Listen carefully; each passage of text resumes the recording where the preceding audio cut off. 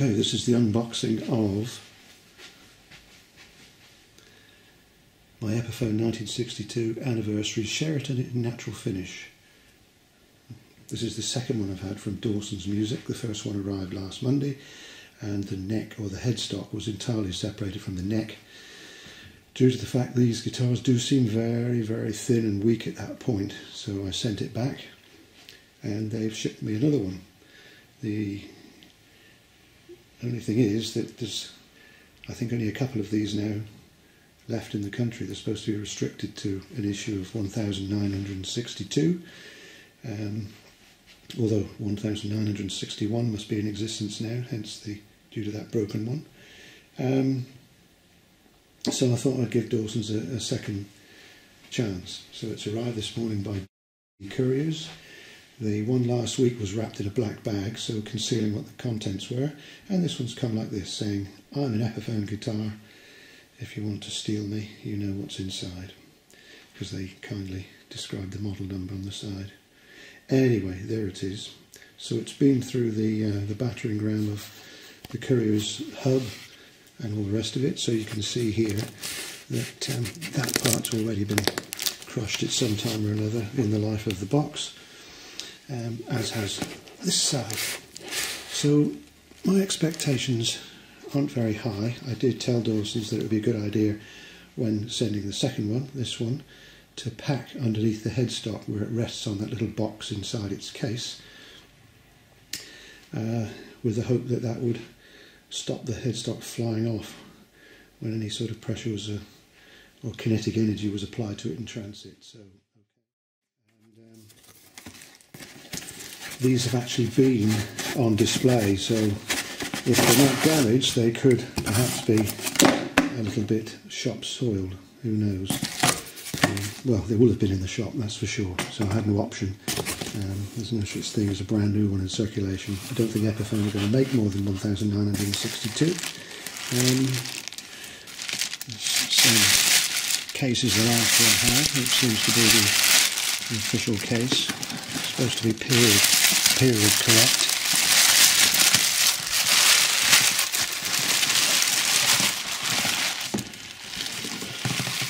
Okay. Well, the moment of truth has arrived. Let's just have a look at the case, which seems to be okay. I can't see any big dings or scratches on it. It's just a question of what the guitar is going to look like.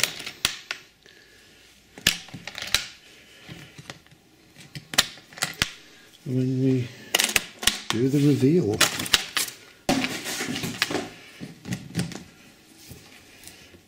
Okay, there we go.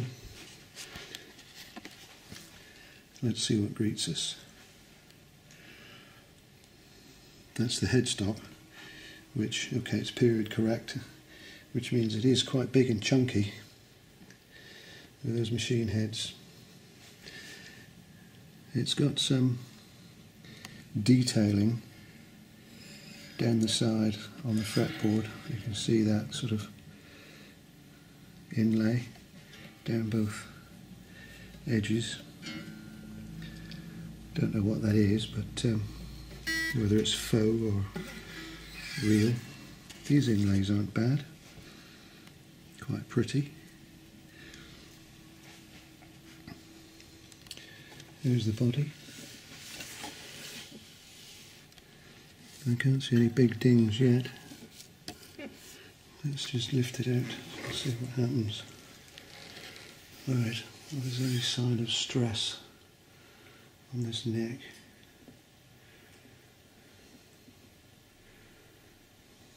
I can't see any because some people online on the Epiphone forums have posted pictures of cracked lacquer here, which is a precursor to the thing snapping off. This is where the break was complete. Over here, this is where the break was complete on my first attempt to buy this guitar from Dawson's.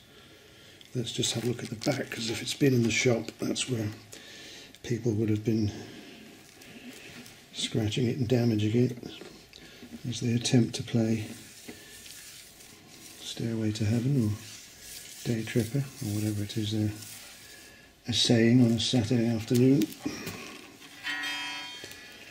Right, well, she seems to be intact.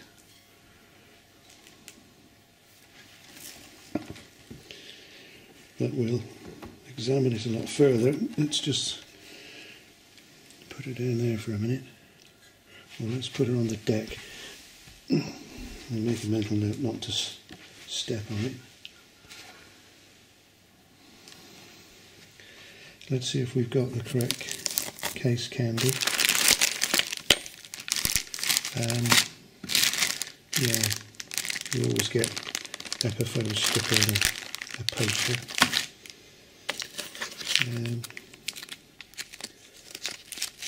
Truss rod Allen key.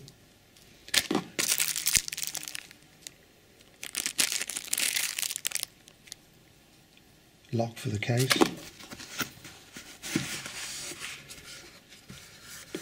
Inverted commas. Authentication certificate.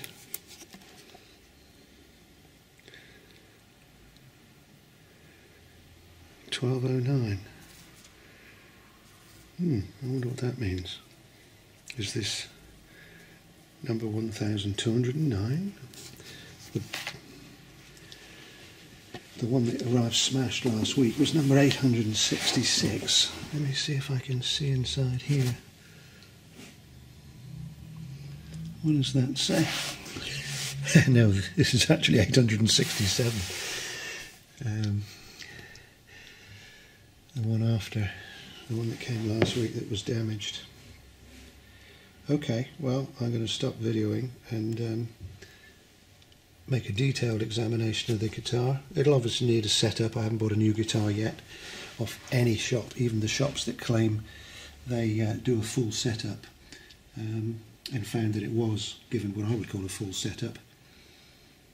I shall take this to my usual guitar tech, great chap called Peter Allen of Guitar Technical Services, and he's based in Warwick, which isn't far away from me.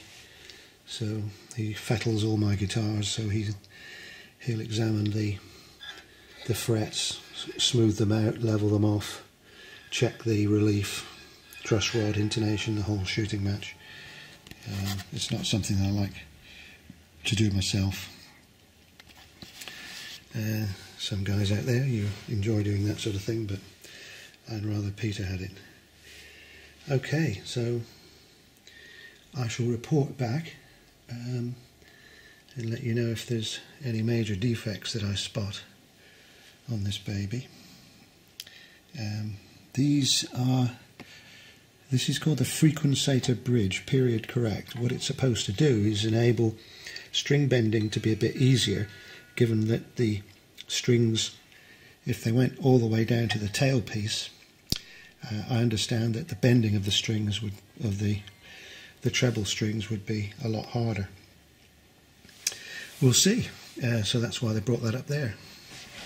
Must admit I didn't quite understand that. I don't know the technology of all this stuff, but I would have thought that the degree of bendiness or otherwise was determined between this point and the point at the other end, the nut and bridge. But don't put snotty comments on the video. I don't know whether it is just one of those mojo things or not. Anyway, it looks kind of sweet. All I've got to do is make sure I never accidentally swing the guitar around and bang it on the neck on this extremely weak point. It's weak, by the way, because the wood is mahogany, and also because the neck is so thin, which is great from a playing point of view. But I understand from forums, etc., that this is why after 1962, when the original was supposed to have made of these, Gibson introduced the idea of the volute to make this into a stronger joint. So there we are, made in, handcrafted in China. There we are.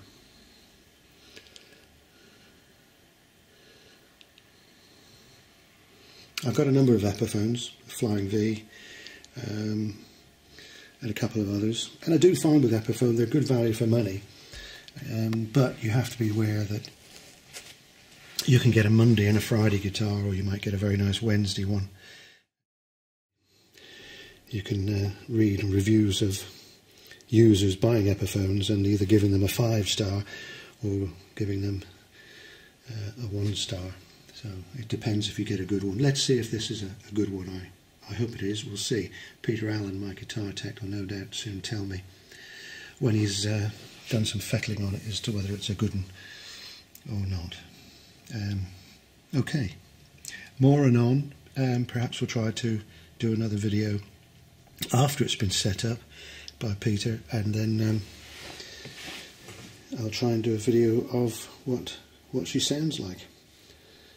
Meanwhile, that's all for now. Thanks for watching. Okay, Too Good to Be True department. Just discovered that the case rivets on this one hinge are buggered. For our American friends, that means broken. So I'll just have to go back to Dawson's on that, but it's better to have the case buggered than the guitar.